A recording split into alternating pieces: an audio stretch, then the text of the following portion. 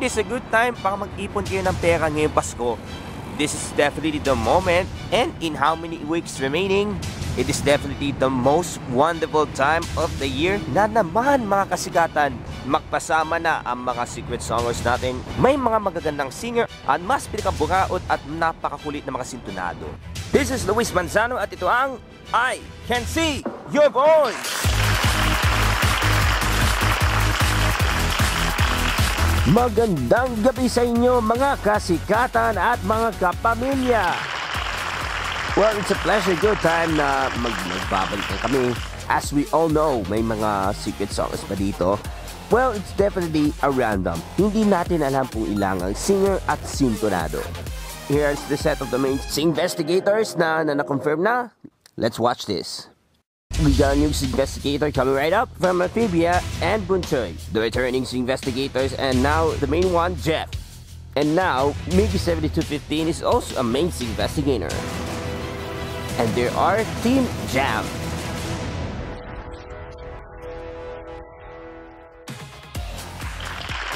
Good evening para sa inyo lahat.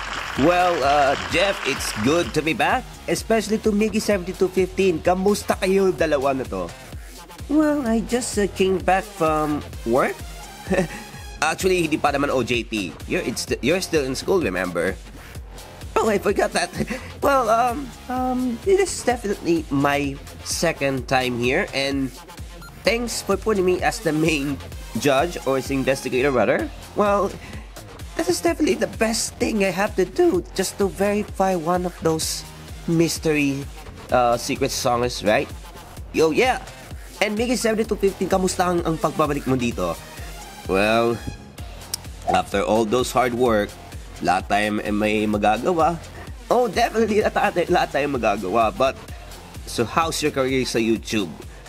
Well, we've been finding some ways. And we've been making sure na maging okay na lahat. And we have to we have to comply something new. That's Copa. Oh yeah, I remember that. Yeah, but someone doesn't remember that. But anyways, we got a new, and she's one on the main panel dito sa I Can See Your Voice. And she is from the world of frog, known as the Amphibia. And she is Anne Bujoy. Good evening! Woo! Oh, sino na pagawa ng damit mo na ganyan? I guess someone just designed this dress just for me too. It's this one behind me on the right. You definitely designed the outfit just for her. Aba, mukhang may love triangle na kayo, ha? Oops, just kidding, guys. It's Miggy. Kaya talaga yung mga, you can do anything as you want. Animator, vlogger, fashion designer. Definitely nagawa ko lahat. I'm definitely making the most of it. You're definitely half Thai and half American? Yeah, I'm half American and half Thai. So, Anne, even though you can get a lot of gold medals right here as you represent Thailand, the Philippines does more and they deserve better. Remember, even if we lose, we still win as one. Filipinos can do it all. Oh, I do love Filipinos. Anyways, bago tayo magsimula, we got a guest panel over here, and he does more into stunts, and he is Kik Butowski. Good evening. Good evening out there, Sir Luis. So are you willing going to give a sample of the aggressive stunts? Yeah, probably later after the show. Oh, that's a good one. Well, the Gravity Falls may not be over yet because she is coming back dito sa industriya na to. Anyways, we got a guest coming around, and she is definitely one of a kind sibling at siya ang pinakamakulit sa Pines family na to. And she is one of the most cutest character dito sa Gravity Falls, and she is Mabel Pines. Well, Mabel, welcome to the show. So, did Grunkle Stan join some of the game shows? But he went up into some bankruptcy anyway. You know, this is going to be an exciting moment as Grunkle Stan made it to a game show where he wants to get some money. Well, technically, he definitely likes money, but at the end, he wins nothing. Just kidding. Nagbebenta siya sa lahat ng mga novelty items dito sa Mystery Shack? Yep, he usually sells those products from the Mystery Shack. Oh, I get it. So, Mabel, are you ready? Yes, sir, Lewis. Let's play round 1. Round 1, 2, or false?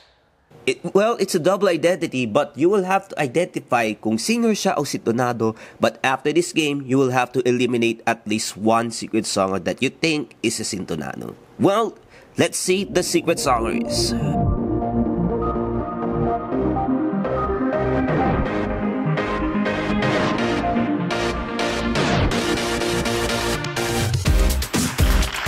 Here's the first secret songer at vendor time. Number 2, Michael Jackstone. Number 3, Dampot ng Sakura. Number 4, Last Pool Show. Number 5, Harold Munchkins. And last but not least, number 6, Graham Check. So ano masasabi mo dyan, Singvestigators? Actually, yung number 3 familiar ko dyan. Kasi the Sakuras are blooming in pink. Actually, napakaganda yung sa looks niya. I agree with number 3. That's the way the Japanese girls do that. But on the other hand, number 5, I actually eat a lot of donuts, but the donuts day didn't happen this year just because of the safety of everyone. But as you all know that he can bake something rather than donuts, let's go with number 4.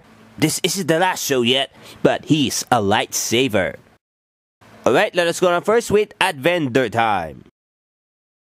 Kapag singer, siya ang isang street vendor na nanabenta ng mga photocards ng MNL48.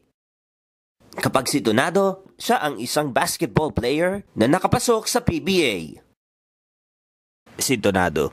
Kasi alam mo bakit yan isa sa mga inspiration ng pagbumuli ako ng mga merchandise ng all-girl group. Actually, nangyari dito.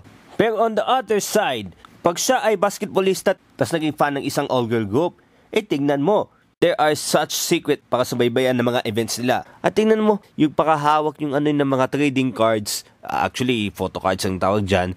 So, he is not a singer. Okay, let's go on with Michael Jackstone. Kung singer si Michael Jackstone, he is the one playing Jackstone while he's still a kid before, hanggang ngayon, naging Jackstone master siya. Kapag sintonado naman, siya ay nag-iisang dancer habang napaparinig ang kanta sa kanyang idolo niya mula kay MJ. I used to play Jackstone when I was a child, but seriously, we don't have this kind of stuff anymore. What we're doing here is we're just playing outside with my friends Clarence and Sumo. But for me, he is the singer. Ano singer? Tingnan mo yung dyan, napaka-pogi niya. That is actually hard to identify who that is. Well, he's a singer, alright. Okay, Dampot ng Sakura. Tingnan natin ang istorya niya. Kung singer, siya ay tagapag-alaga ng mga halaman para gumanda ang ating kalikasan. Kung sintonado, siya ay ginugupit ng mga halaman para iwas disgrasya pagdating ng tag-ulan. Sakura, that was a nice type of flower. But look at this.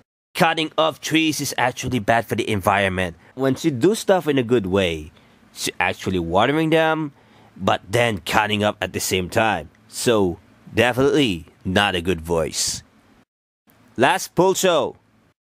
Kapag singer, siya ang bodyguard ng isang resort para ibantay ang lahat ng mga tao sa mga nagsiswimming. Kapag sintonado, siya ang isang policeman na gusto nang huhuli ng mga nag-hold up. I actually drowned in an adult swimming pool kasi hindi ko kaya yung paglangoy yung sa ganito. I actually tried to attempt being a scuba diver, pero it went wrong. You know what, Mabel?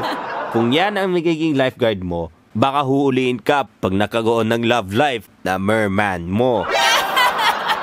Okay, how about Munchkins? What's the difference? Kapag singer, siya ay palaging gutom at kumakain ng mga Munchkins galing sa isang donut shop. Kapag sintonado, siya ay nag-iisang photographer na napakamagandang lugar habang ipopost niya sa kanyang vlog. Whoa, that is really good. he tries to bake something out of his mind. Yeah, Jeff, I know that. This one makes a lot of donuts and it actually gave to the good ones. Even the little ones, even for those who are in need. Yeah, the poor, for those who are hungry, and everything. This will be a masterpiece. That one. Are you sure about this? We know about it, Kick. Last but not least, Graham check. Kapag singer, siya ay tagapagawa ng mga Graham para pakainin lahat ng mga customers, lalo na sa mga bata dito sa ating komunidad. Kapag sitonado, siya ay sumayaw na Gangnam Style habang binabato ang mga biskwit. Graham check, gutom na ako. Hey, why are you doing that? I actually know about that song, but I'm getting a lot of hungry. He is definitely not a good singer. Who cares? This is actually the good one. So you know all 6 of the mystery songers, so we got a little twist just for you. Magtatagal muna tayo ng isa. Sa palagay nyo, kung sino ang isa ay sintonado. Okay, Mabel, sino unang magpapaalam? Sino na?